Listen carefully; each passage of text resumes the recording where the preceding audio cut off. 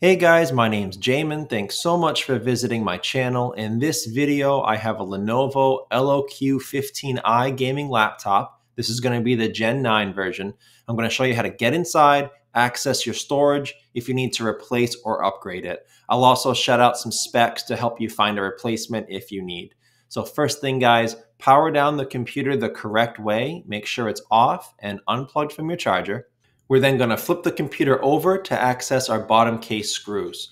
Now you have these 4 screws along the bottom, 1 on either side near the middle, and then these 4 up top for a total of 10 screws.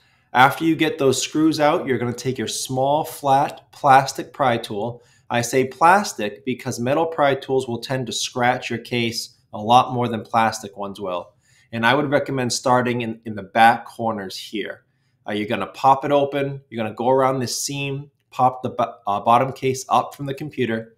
Then you're going to go down each side, and then you're going to finish up on this edge. This edge is the hardest to get off. So I would go from the back to the front on this computer. After you've taken your bottom case off, this is what you're looking at for the inside of your computer. Now, as a general computer repair side note, whenever I'm opening a computer, it's sitting on an anti-static pad.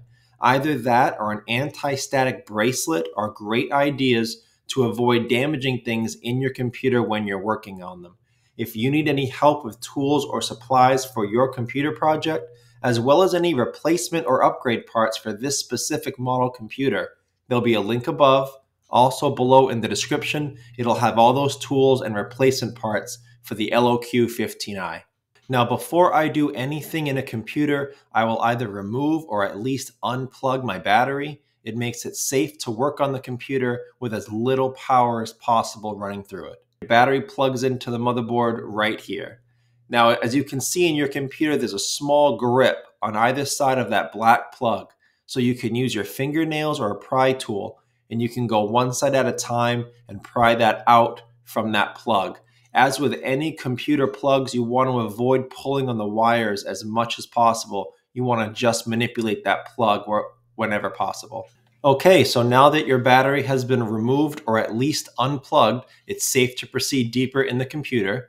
As you notice here, you have an M.2 port right there for a solid state drive, and then another M.2 port right here. So you have 2 M.2 ports. These can take either a 2242, as you can see right here, or the longer 2280 solid state drive Gen 4s. So I don't know what you guys have stock in your computer. This one was a 256 gigabyte.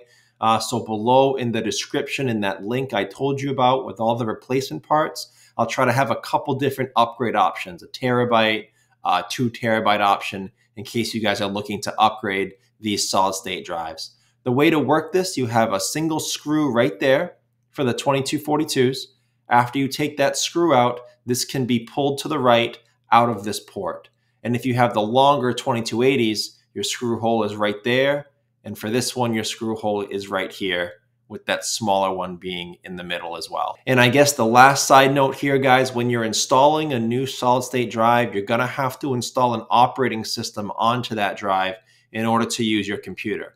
I will have 2 different links below in the description. There'll be a video showing you how to install Windows 10, and then another video showing you how to install Windows 11, depending on which one you guys want. So I hope this was helpful. It's how you access your storage in the LOQ 15i. So that's the video, guys. I hope it was helpful. If you have any questions, check out the FAQs below in the description. It could save you some time getting an answer. If you do need to leave me a question or comment, please do. I do try to get to those a couple times a day at least. To support the channel, please remember to like and share, subscribe if you enjoy this type of DIY tutorials, and for those of you that want to support the channel a little further, you can always leave a small donation, and there's a couple ways to do that. First, right below the video to the right-hand side, you'll see the Super Thanks button. You can click on that. You can select a tip amount here. Second way, you can use your Cash App. Find me at $PC Helper. You can leave a dollar amount and you can even leave a little note. So thank you so much for watching, guys, and I look forward to seeing you on my next video.